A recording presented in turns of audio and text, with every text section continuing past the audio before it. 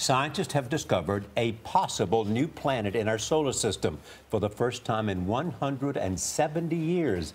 Evidence of this ninth planet was found on the far edge of the system. Astronomers at the California Institute of Technology have not directly seen it yet, but they think it's up to 10 times bigger than Earth and 20 times farther away than Neptune. Derrick Pitts is chief astronomer and director of the Fels Planetarium at the Franklin Institute in Philadelphia. We're pleased to have you here. Thank you for having me. So how exciting is this to the world of astronomy? Well, this is extraordinarily exciting. It's exciting because for the first time in, as you said, a very long time, we're identifying another planet in our solar system. It's sort of like an indication that we really don't know everything there is to know about our solar system, and there's lots more to learn. What's the evidence that it's there? So the evidence is that we can look at objects orbiting around our solar system and figure out why their motions are the way they are because of the gravitational influences of everything else around. So we looked at a small group of objects newly discovered and realized we couldn't actually completely understand their motion. However, if we insert into the equation about that an object about the size of this planet 9, everything then worked out perfectly.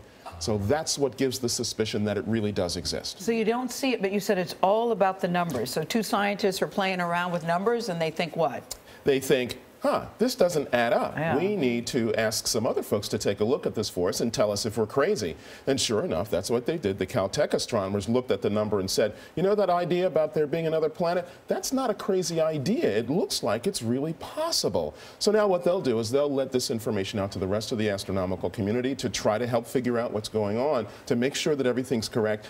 And now they'll also do the observations and to so see they've if already they can stepped forward to say they're convinced. Well, it is... yes, they are pretty well convinced now they need the visual evidence to back it up because, as I said, the numbers don't lie. Okay, so how hard is it going to be able to get the visual evidence? Here's a number I was interested in, read in the paper. Pluto, at its most distant, is 4.6 billion miles from the sun. Right. This new planet would be about 20 billion miles from the sun. It's even further out than that at its greatest extent. But the point is that we now can develop instrumentation that goes on big telescopes around the world that will give us the chance to see this, that will give us the capability to see it. But the real trick is we have to know where to look, and right now we don't know exactly where to look. But astronomers are incredible hunters that can figure this out. The numbers are awesome. How long would it take it to navigate the sun? It's a 20,000-year orbit.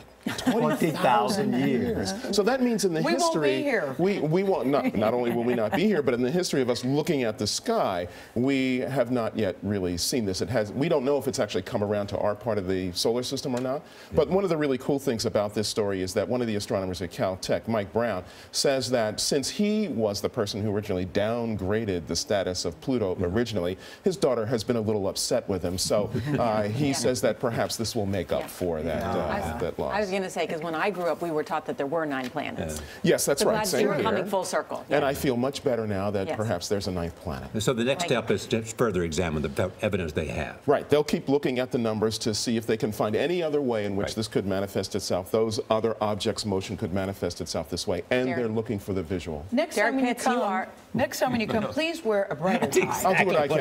I was going to say, wear my sunglasses. I was going to say, Derrick Pitts, you are out of this world. It looks like it came from the south of France. Yes, it does. I thought we could brighten the day. So I like it. It's not a knock. I like it. Yeah. No, we Thank you. I'll go for that.